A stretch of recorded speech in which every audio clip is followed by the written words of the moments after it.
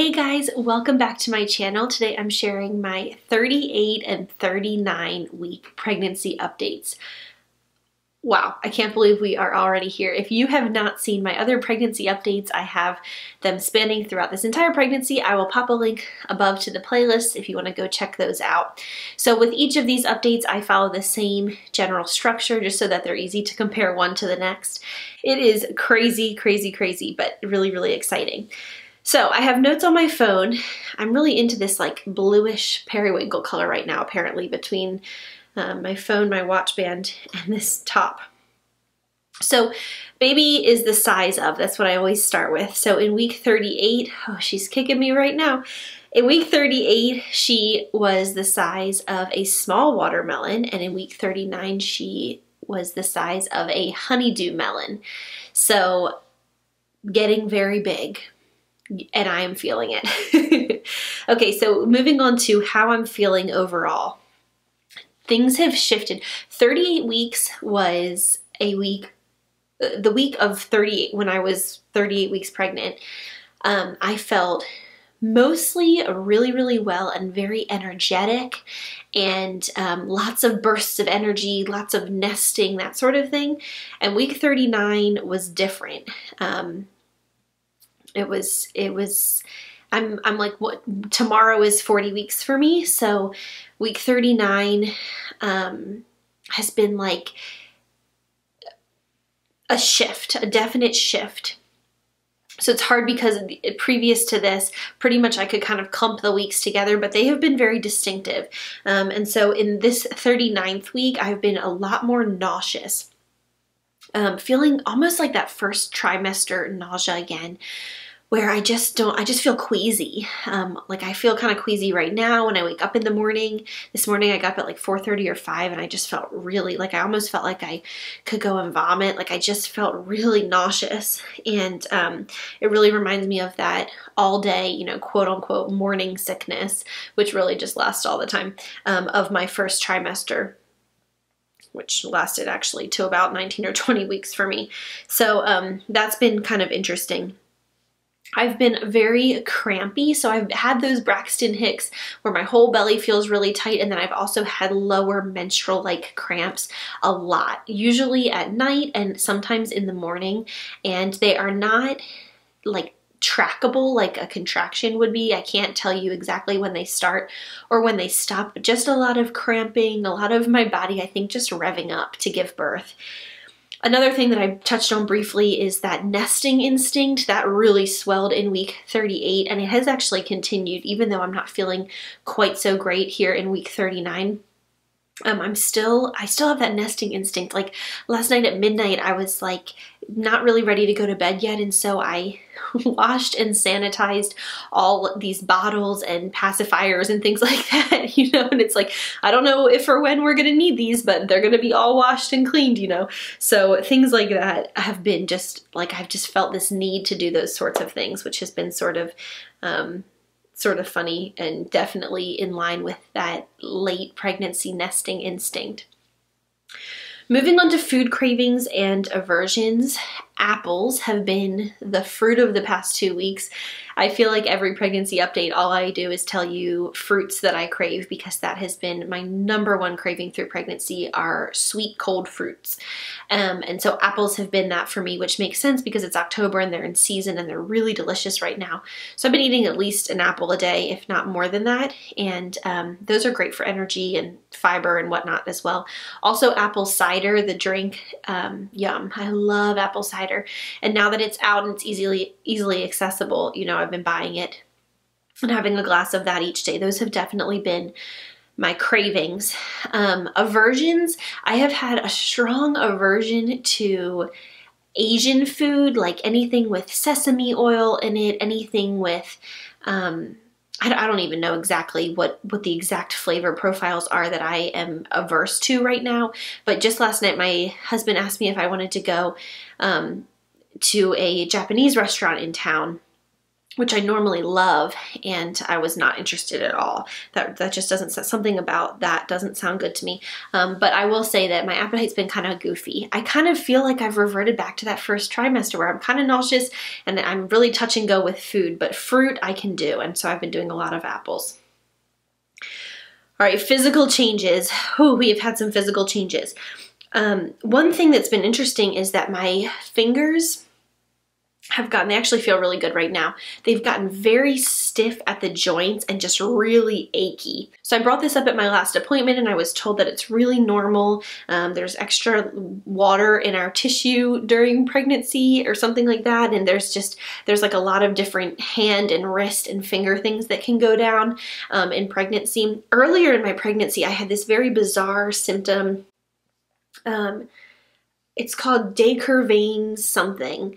And some of you are like, yes, I know exactly what you're talking about. It's so painful. And it's like inflammation here in the wrist, but it's also called like colloquially people call it like nursing mother's wrist or something like that, because I guess it happens a lot to women who are in late pregnancy and postpartum because of the swelling and the inflammation and whatever. So anyway, that's been really interesting and it feels better the past few days, but in week 38 it was really bad. Like I got in the shower and I couldn't open up a body scrub container. Like I was wanting to shave my legs and I like to exfoliate first, and I could not open the container, and it wasn't even like the lid was on tight. I just couldn't grip it. So that's been kind of weird, but there's nothing to be concerned about. It's just like I don't have excessive swelling or anything like that. It's just that they're just stiff, kind of stiff joints in my fingers. I also have had some nerve pain down the back of my leg. I think she is finally maybe starting to drop a little bit. I'm still very out of breath, so I know she hasn't dropped a whole lot, but maybe she's starting to shift downward just a little bit and sit on some nerves because I've had some nerve pain. I have also noticed that by the end of the day, my back feels very fatigued. So it feels that's the best way to say it. It feels very fatigued. It feels really tired. My muscles feel really tired by the end of the day of like carrying around this big bump. I also got my first stretch mark on my belly. I was so frustrated. I've gone this whole pregnancy without having any stretch marks on my belly, and I got a little squiggle above my belly button, but I really cannot complain because this belly has stretched so much, and I was fully anticipating quite a lot of stretch marks because when I went through puberty and my hips grew and everything else, I got a lot of stretch marks, and so I know that I'm predisposed to them, and I was expecting to have a lot throughout my pregnancy, and I just really haven't. But in these last few weeks with this belly just like bumping out, I think my body just can't keep up. So I did get my first little squiggle. It's like I said, right above my belly button, and it's fine. It's not a big deal. I've continued to deal with pretty bad varicose veins in my legs. They have not been great this whole pregnancy, and so I've been doing the best that I can treating them, but at the end of the day, they are related to the pressure and the blood volume increase, and my veins are just having a hard time keeping up. So that's been something that that's been continual that I haven't mentioned over and over again. I mentioned it I think one time, and that has continued to be something that's not been a super fun symptom for me. Also continuing to have heartburn from time to time, and that's definitely not fun at all. I actually cannot stand that. It's one of the worst symptoms because it's just so frustrating. That feeling is just so awful. So I found some things that help me, but at the end of the day, it's related to pregnancy and all your muscles are relaxed, plus you have a baby pushing up on everything. So not always the easiest with the heartburn, and then breathing. That is the thing. I really am, to be honest with you, I'm not in the camp, at least yet, of feeling like I am completely done with being pregnant and I'm over it and I don't want to be pregnant anymore. And I don't feel like that. I actually have really enjoyed these last few months of pregnancy and having a belly, and I just really have loved it, to be honest with you. I feel like it's been a really positive experience. The lack of being able to breathe, however, has been horrific for me. It makes me feel very panicked because I feel like I'm being suffocated. That sounds extreme. That's what it feels like. So even I'm just sitting here, it's like I cannot get a deep breath. I can't get a deep breath. And when I lay down, no matter how, if I prop my head up, I've done it all. I've done all of the things to do. The reality is I have carried very high. I have a very, very short torso, and the baby is like lodged in there, and I just cannot get a deep breath. That one symptom has been probably, outside of the nausea, just the worst. It is extremely frustrating. And there are times, like I said, when it makes me feel very panicked, because when you can't get a deep breath, or at least when I can't get a deep breath, that feeling of like not getting enough air, it feels like I'm breathing through like a little straw sometimes. I do not like it. I really don't like it. So although I'm not in the camp of like, get this pregnancy over with, I'm so over it, I am really over the breathlessness. And everybody says one day you'll wake up and she'll feel lower, and then she'll be coming soon, and then you'll have her and you can breathe again. And I have to say, I am so looking forward to that. I can't wait. It's so hard to get through the day feeling out of breath all of the time. All of the time. As far as baby's movement, it's continued to be strong, very constant, very regular. It's funny, I can feel her fingers sometimes real low, like she has her hand up by her head or something, and I can kind of feel like little fingers down there, which has been funny. I've also felt her elbows a lot more lately, and they'll just jab out. And I feel that since she's getting bigger and bigger each week, I'm more able to identify where she is and what body part I'm feeling. And even sometimes she'll push her elbow out, or her knee, or her foot.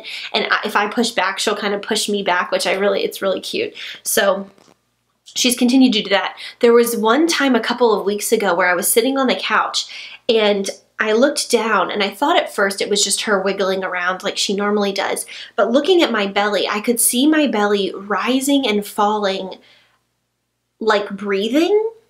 And it was bizarre. It was not hiccups. She has hiccups all the time, and we all know what hiccups feel like, and they're very jerky. And this was a very smooth rise and fall on my belly. And I was so weirded out by it. So I started Googling it, and apparently it's called fetal breathing practice, and they start practicing for breathing in the outside world, and they start kind of like expanding and depressing their lungs. And so I brought it up at my next appointment, and I was told, yep, that's exactly what it is. It's like this breathing practice.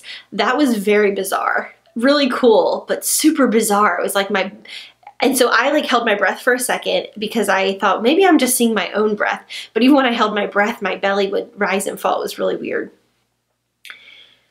As far as sleeping, as she gets bigger and maybe shifts a little bit lower, there's extra pressure on my bladder. So sleep has not been as sound, and I feel like I have to get up more to use the restroom. In addition to that, I am experiencing really, really extreme hot flashes throughout the night, and they are rough. And so even when we have our air down low and I'm wearing something that's very lightweight and I am under no covers whatsoever, and we have the fan on, and so our room, Riley is like bundled up in fleeces and wearing all these clothes because he's ice cold freezing, and I am laying there and I'm still just so overwhelmingly hot during the night. So I'll go into the kitchen and out of the freezer grab like an ice pack and put it on the back of my neck, or wherever, and that does help bring my body temperature down, but only for a few minutes, and then it's just these hot flashes. And I know that it's hormonal, and I know that it's normal, but it makes sleeping hard because I'm uncomfortable, So sleep has not been as sound between my bladder having pressure on it, more pressure on it, and the hot flashes. Definitely sleep has not been quite so sound as it has been in prior weeks, but I know that I'm just getting prepared for the multiple wake-up calls that I will have throughout the night any day now. But I'm still sleeping, like I'm still doing an okay job with sleep. I'm still getting some solid sleep each night. I don't feel like I'm up all night long necessarily, but it's not extremely sound sleep either. I'm also apparently, according to my husband, snoring super loudly, which is funny because I have never been a snorer. And he's been cracking me up lately because typically when I'm not pregnant, I lay down in bed, I find a comfortable position, and I fall asleep. And he jokes that it's like I'm like a rock. Like I do not move throughout the night. I do not toss and turn. I just don't move. Like my body falls asleep and that's the end of it. I don't snore. I'm just silent and still the whole night long. And he's like, sharing a bed with you is so easy. You just are over there doing that. Well, it's been a whole different story, especially recently. I'm up and down, I'm hot, I'm getting cold packs, I'm using the restroom, I'm tossing and turning, I have pillows between my knees, I'm like, need all the covers off, and then I get freezing cold, and it's like a hot mess. And so, all of that plus now I'm snoring apparently super loudly.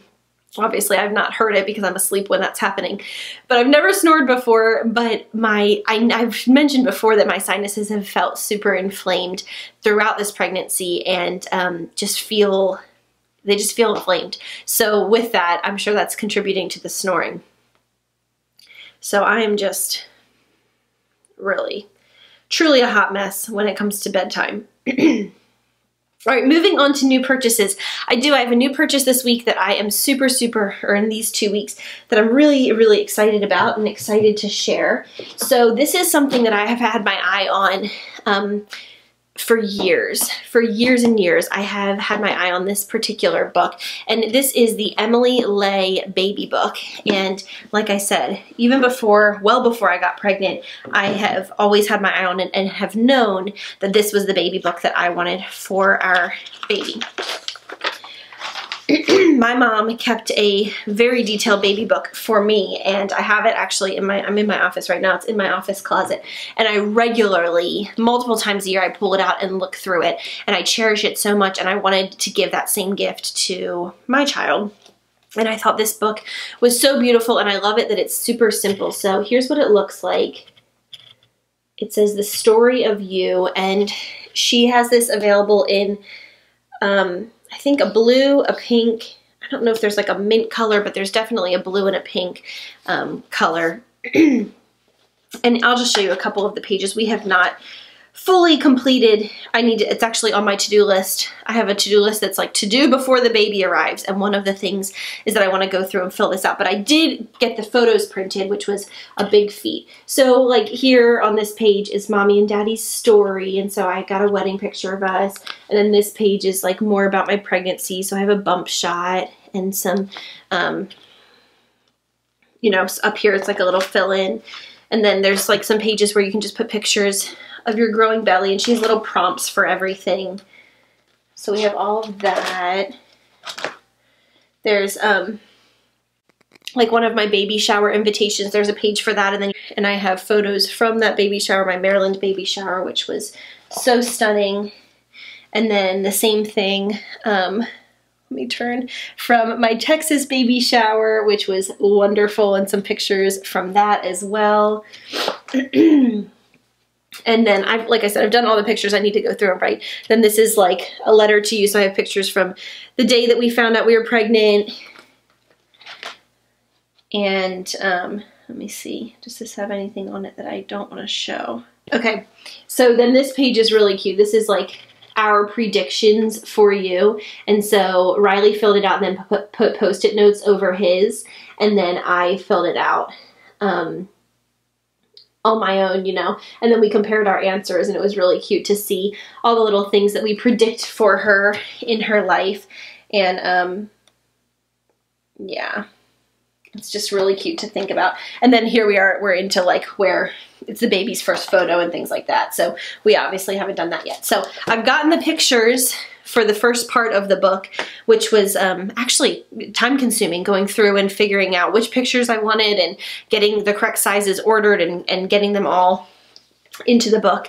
But I'll leave a link to this below if you're interested. It's really like an heirloom. I think it's like 60 bucks or something. It's not inexpensive by any stretch of the imagination, but I've had my eye on it for years, and I know how much I cherish my baby book, and my baby book is like the 90s version of that. The 1991 version of that book is basically what mine is, and I just love it so much, and I knew that it would be a worthwhile investment. So I do need to go through and write out those beginning first few pages, and then once she arrives, we'll add more and more and more, and the book goes all the way through, I think, I think 5 years old. And then she has, the woman who sells it, Emily Lay, she calls it the big kid book. So there's the baby book and then the big kid book. I think that's like 6 through 12, age 6 through 12. So if you want to keep kind of documenting in that way, you can. So that's my big new purchase in the past week, and I'm really looking forward to getting that all set up for her so that she'll have that for the rest of her life. I love mine so much, and I know that Riley loves his, and it's just, baby books are special. The last thing is what I'm most focused on this week, and I wrote nesting and resting. My due date is here just in a couple of days at the time of filming this. By the time this goes up, I think my due date will be passed. And so she could come anytime now. She could come anytime now, which is very wild and very, very exciting. Very wild. I really am really excited. There's a little bit of a sadness. I don't deal with transition very well always, and I definitely have a little bit of a sadness of not being pregnant anymore, which has been surprising to me because obviously pregnancy is a means to an end, which is the end is to get a baby and to have a baby in my arms, which is something I've wanted and desired for so many, for my whole life, and especially for the past couple of years. And so it's been kind of interesting to me that I've had a little bit of a sadness, like when I get dressed in the morning with my big bump, which I'll show you in a minute. I always think like, oh, this is gonna go away, and there's a little bit of a sadness about that, but obviously once she comes, I'm not gonna wish that I was pregnant without, it's just been kind of a weird time, sort of transitioning from being fully into, pregnancy to now I'm like, okay, we have baby stuff around our house and everything's getting washed and cleaned and sanitized and laundered, and like it's really getting real. And so I'm having to kind of like sort through that, and it's a lot to process. But I'm really excited. I'm really feeling great about birth. I'm feeling very confident and very peaceful and calm. I feel like I have such a great support team between Riley and my doula, and I just feel really good about that. Which I think is really helpful, having like a very relaxed mental state going into it. So if you are the praying type and you want to pray for us as we anticipate her arrival and anticipate labor and birth, we would appreciate those prayers so much, that things would go smoothly. One thing that we are hoping and praying for is that my mom is planning on being at the birth if she can get here. So if you would pray for that as well, that's something that we are really hoping that I'm able to. She has a job that requires her to jet set all around. And so with that in mind, we are planning on contacting her at the first sign of labor. So even like very, very early labor where things are not consistent, we plan on calling her, and she plans on canceling her, clearing her schedule and getting to the airport and getting here to Dallas. But we both realize that depending on the day, the time, what flights are available, where in the country she's located, like we totally know that it could or could not happen, but it's something we're really praying for. I'd really love if she could be here. So if you would pray for a smooth delivery, smooth labor, the safety and health of me and the baby, and pray that my mom would be able to make it in time, we would appreciate those prayers so, so much. I really look forward to updating you once she's here. As I said in my previous video, that will be on Instagram first. I'm sure I will share her here on YouTube shortly after her birth, but shortly might be 2 to 3 weeks, whereas on Instagram it might be more like 2 to 3 days after she's born. So a friendly reminder to please not badger me on Instagram and ask me every day whether or not I've had her. I will share when she has come and arrived for sure. I promise I will share that with you. I've been on Instagram some days a lot and some days a little, so don't read into that too much. Like this weekend I wasn't on at all, but that was just because I was sleeping. I'm still very pregnant. So before we go, let me pop in a bump shot. You can see she's big and she's growing and growing and growing, but they're still guessing that she's like 6 3/4 or 7 pounds. I don't know. Those guesstimates can be so far off. So who even knows? But that's kind of what they're guessing. So we'll see how big she actually is. She feels huge to me, but I guess that's kind of where their guesses are. So anyway, Thanks so much for watching. I really appreciate it. I would love to hear from you as always and hear how you're doing in the comments below. If you are also pregnant, if you've recently given birth, just like whatever you want to share, I would love to read. I will see you guys soon, maybe with a 40-week update. Maybe the 40-week update will be that the baby is here. We will totally have to see. So anyway, thank y'all so much for watching. Talk to you soon. Bye.